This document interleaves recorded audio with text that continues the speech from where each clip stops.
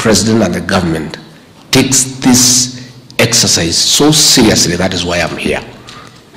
Because by whatever method, hook or crook, the cost of food must come down so that the Kenyans can be able to feed themselves at an affordable cost.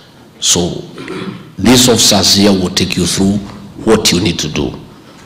And I'm sure by the time you leave here, you'll be able to do it. In this country,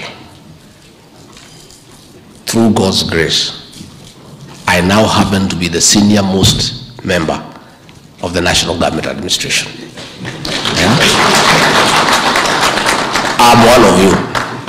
It's only a uniform I don't have. And along the way, he kasi kigiana nitaona kama nitashona moja.